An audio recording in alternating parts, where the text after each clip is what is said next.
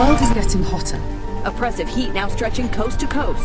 Sejak negara kita menikmati arus kemodenan, tapak bumi bertuah dan menjadi kebanggaan rakyat Malaysia ini telah menjadi tempat yang tidak selamat untuk didiami. Kesihatan planet telah menjadi topik polemik pada masa kini. Today finds that not a single river in England is free from pollution.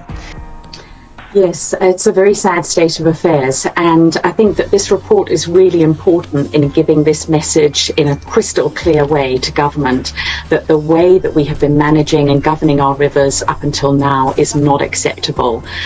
Too many rivers are failing good ecological health.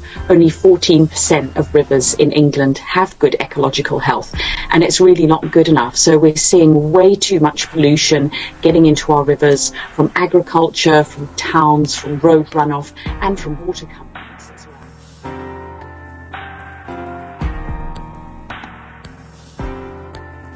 Apakah kesihatan planet?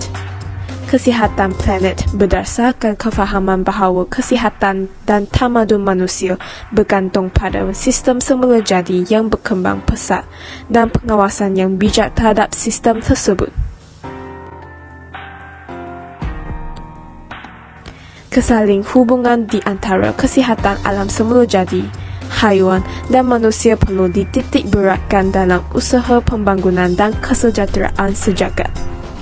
Namun begitu, kesihatan planet sering diabaikan kerana sikap manusia zaman moden yang materialistik menyebabkan banyak kesan negatif.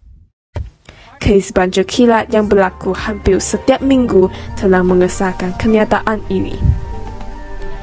Negara tercinta kita telah membazirkan 6.1 bilion pada tahun 2021 dalam pemulihan kemudahan dan tempat tinggal penduduk.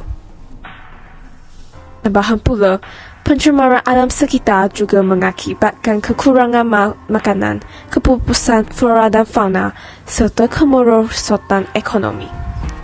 Jelaslah bahawa kemaslahatan untuk menjamin kesihatan planet.